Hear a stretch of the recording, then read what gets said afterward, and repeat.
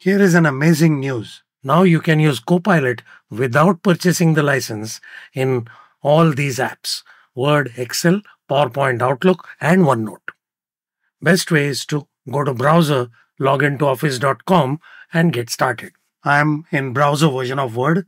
This user does not have Copilot license. In Home tab, you will see Copilot button. Click on it to open the Copilot window or pane.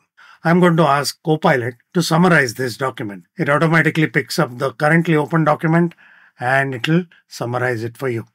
Let's say you want to add this summary to the document itself. I can click on this plus sign and it will get added here.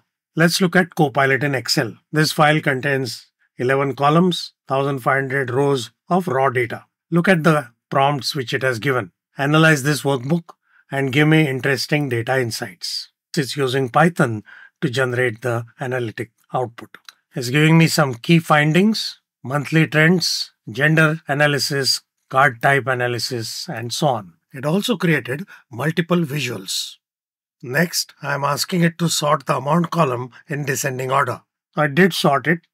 It's giving me the top 5 transactions by amount, but again, it's outside the sheet. Nothing is going to change inside the sheet. Let's try Outlook.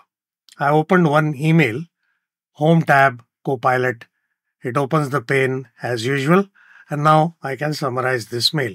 Let's go to New Chat. I'm going to ask it to draft a new email. Now look at what it is doing. It's not creating a new mail. It's drafting the mail in the Copilot pane. I'll have to copy the response. I'll have to create a new mail manually and then paste the response here. Let's see what happens in PowerPoint. I'm creating this video on 31st September 2025. Availability of Copilot for free in all the Office apps was announced just one day back. So this feature is rolling out. You may not see it immediately, but I'm sure it'll come to you in a couple of days. In fact, even in my case, for PowerPoint, the Copilot button is not yet active. I'm sure it'll appear in few days. The best way to learn what Copilot can do is just give a dummy prompt. I'll just call it demo. Nothing is going to happen because of it, but I just want a response to come. Why? Because I'm interested in this button, View Prompts. There's a long list of items.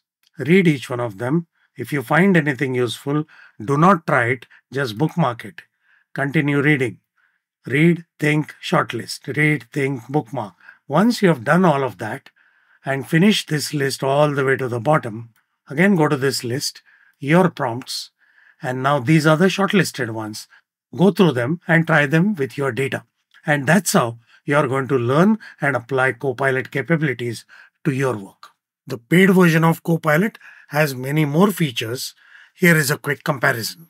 So now the ball is in your court. Try this out, learn it, share it with everyone, and continue to learn more. Subscribe to the channel and like the video.